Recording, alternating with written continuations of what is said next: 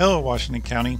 On July 11th at 5:14 p.m., Prairie Hill Fire Department was dispatched on a mutual aid call with our friends to the north, Snook Volunteer Fire Department. The fire was in the Brazos River bottom just north of the Washington County line in Burleson County. Mutual aid is called when there's more resources needed than a department can handle. The department may also be engaged in another situation. The military trucks that are granted by the Texas Forest Service are ideal for these kind of situations.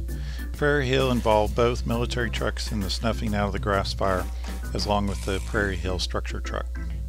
At the end of the video, you will see how mutual aid works. We're down in Colorado County, 22 departments, along with the Texas Forest Service air assets, were needed to put out a 300-acre grass fire. Conditions are still dangerously favorable to fire development across the state. There is still a burn ban in Washington County. Please be careful when working outdoors. Protect both yourself and your property.